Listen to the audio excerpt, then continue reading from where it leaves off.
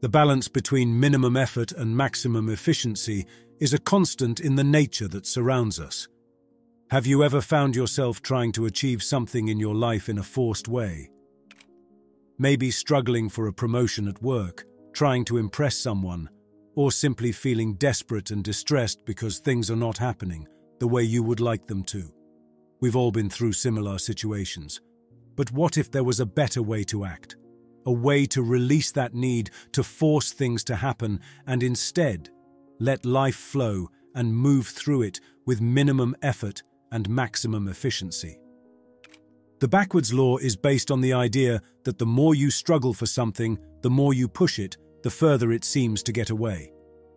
This notion seems to contradict the advice that has been instilled in us throughout our lives, which holds that hard work and effort are the pillars of success and prosperity. However, this philosophy suggests that there is a limit to how much effort we should put into reaching a goal, and that sometimes we need to take a step back and let things unfold naturally. It's all about finding a balance and recognizing when too much effort can be counterproductive. In the following minutes, we will explore a fascinating concept, the backwards law.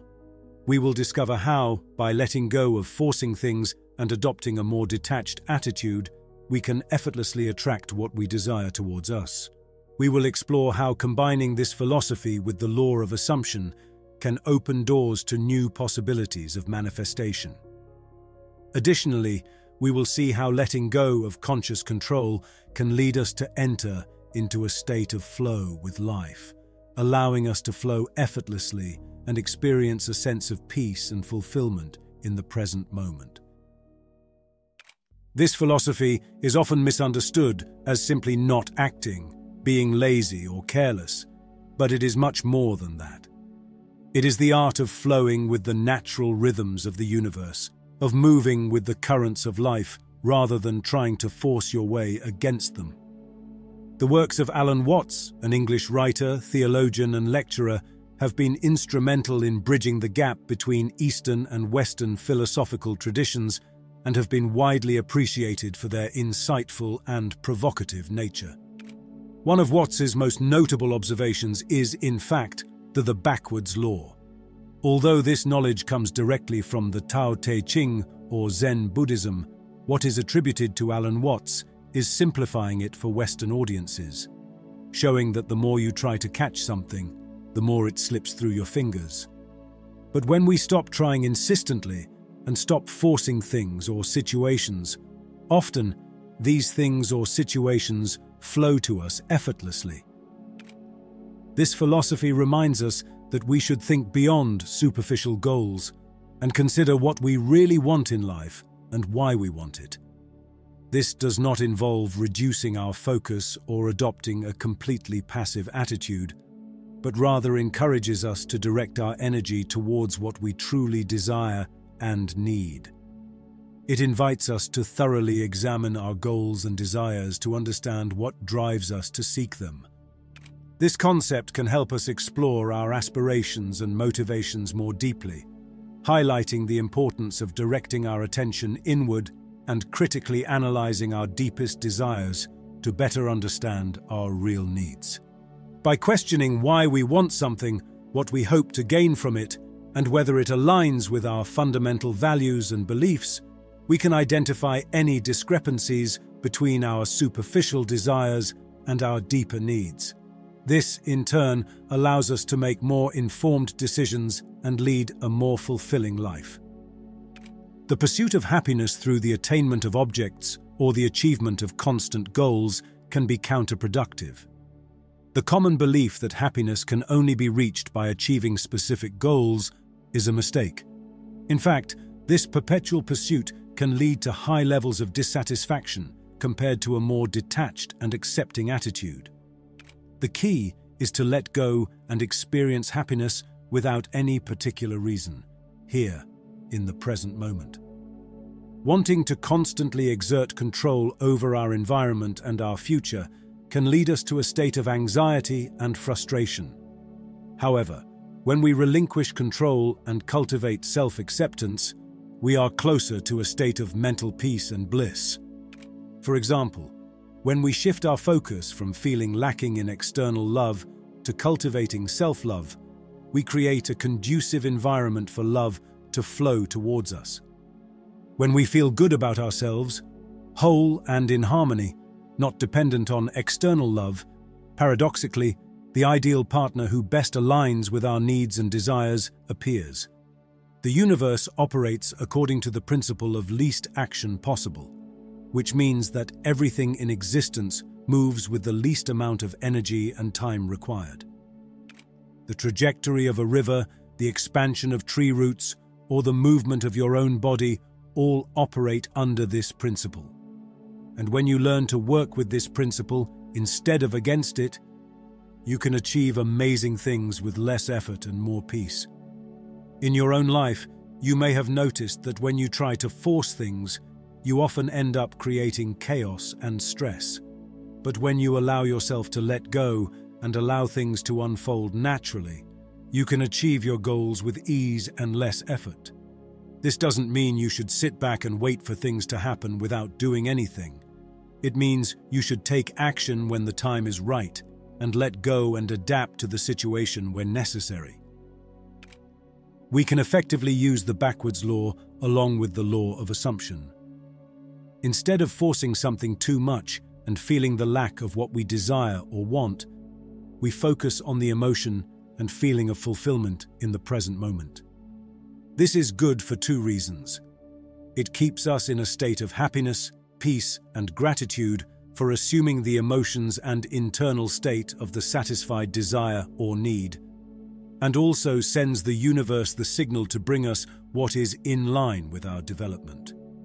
When we long for something that we lack, it can be difficult to believe that we can achieve it using only the power of our imagination. It is crucial to differentiate between simply wishing for something and truly believing and assuming the possibility of achieving it. While diligent effort and perseverance in pursuing desires are commendable, lack of belief or inability to visualize oneself achieving the desired outcome can hinder success. Essentially, for a positive outcome, it is imperative that one can visualize and assume the feasibility of their goals. The human mind perceives a sense of lack when it believes that the present moment is inadequate or incomplete. This feeling of insufficiency leads people to seek comfort in circumstances they believe will provide greater pleasure. However, upon reaching these situations, people typically find themselves in the same state of dissatisfaction they were trying to escape from. We must feel full and abundant in our present, since the present is the only real thing. As Buddha emphasized, do not dwell in the past, do not dream of the future. Concentrate the mind on the present moment. When we postpone our happiness waiting for an event or future achievement, anticipatory anxiety can arise. It is a type of anxiety that occurs when we face situations that are unknown, uncertain, or we do not know how to handle them, leading to stress and worry about the future. It is a common experience among many of us and can be difficult to manage. Managing anticipatory anxiety often involves letting go of conscious control and trusting oneself more, allowing things to flow naturally.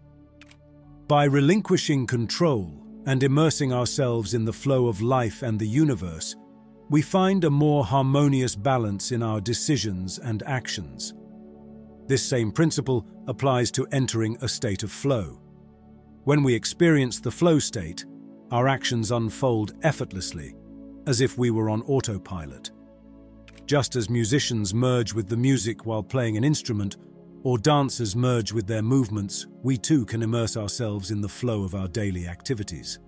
This state is often applied to high-performing individuals who spend a lot of time mentally and physically practicing in their daily lives. Some examples of this include painters, chess players, and professional climbers. Entering a state of flow is synchronizing with the activity you are developing. Suddenly, you and the activity are one. You forget yourself and merge with the natural flow. When we exert too much control and conscious effort, we unbalance and hinder our ability to enter the flow state. This is because overthinking can create mental blocks, leading us to doubt our actions and capabilities or to be too self-critical. Essentially, being too caught up in our own heads can disrupt the natural instinctive process that facilitates flow. Therefore, relinquishing excessive conscious control becomes a vital step in entering the flow state, where conscious intention guides our actions without interfering with the automatic intuitive processes that allow us to perform at our best. The key is to trust the process, let go of control, and allow ourselves to flow. Additionally, expanding our vision and awareness will enable us to perceive more positive events around us and bring them into our reality. Like the fisherman who casts a wide net into the ocean instead of fishing with his small rod, so too can we obtain more opportunities in our conscious network. And all of this with less effort. True happiness may lie in enjoying the present without an anxious dependence on the future. Remember that the more you try to cling to something, the further it will drift away from you. When we learn to let go and stop obsessing over having control over every facet of our lives, we can begin to be fully present in the moment and enter a state of flow with our own lives. When this happens, everything seems to fall into place. Opportunities arise, serendipities, synchronicities. Everything becomes fluid, easy, and effortless. You no longer struggle against adversity, but rather glide like a surfer on the waves of the sea. We have more time to focus on the things right in front of us.